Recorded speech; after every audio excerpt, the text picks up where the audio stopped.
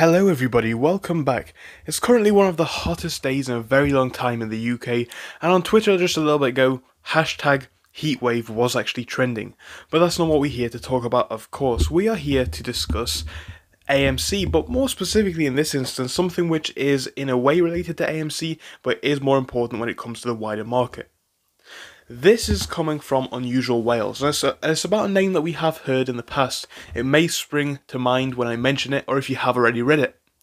Hester Peirce of the SEC has said she has grave concerns regarding the Consolidated Audit Trail, which tracks orders through their life and identifies the broker-dealers handling them, due to it providing too much, or much rather harder and more expensive to implement than anybody had actually anticipated.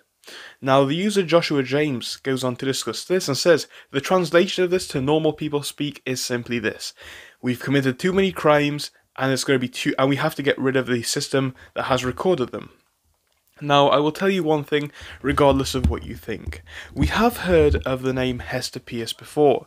If you remember, just a couple of months ago, this was also a big thing in the AMC community, as it was an individual, which was opposed to a lot of the things which would actually work to our benefit. I find it really interesting, fascinating, and rather unbelievable and farcical that somebody could do this. Now, if you remember the SEC, just think about it. Yes, we know that they haven't been doing much for us in the last 12 to 18 months, but that is not the point. What is the point in the SEC from a principle basis?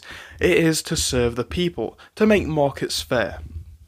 And then they're saying about how, it's too expensive and hard to implement. At the end of the day, this is something which would benefit all. It's another step in market transparency, which would again be beneficial to everybody who trades. In fact, the only people who it would hurt is those who commit acts of malfeasance and malpractice, who don't follow the rules. So I think you guys can see what I'm trying to say here. Not directly related to AMC, but just remember who is in charge. Just remember who is working in the SEC. Just remember what they are actually saying, because whilst the whole AMC movement is a thing of its own, this is bigger than it. And this is what we should remember for the rest of our trading careers, for the rest of our trading lives, but also for the rest of our entire lives. Because these are the people who run things. And this is a way that they like to try and run it. Anyway, I just wanted to bring that to you guys' attention quickly. I hope it was useful for you. I hope you did learn something again.